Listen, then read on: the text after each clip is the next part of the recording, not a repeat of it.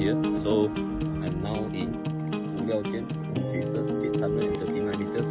So it's spending like 2 hours to climb here.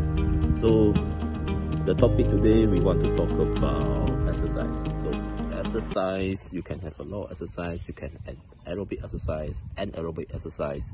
So today what I did was just a hike. So a hike is actually aerobic. Aerobic is isotonic exercise. So it won't build your muscle, it will just burn a little bit of calories, but it can increase the stamina. So there's always a debate. Do we just do a isotonic exercise or isometric exercise? Actually, you need to do both, because with isotonic exercise, it will build out your stamina, so that you can go to your isometric, which is your peak, to tone up your muscles. So let us review the view. Okay, see you next time. Bye.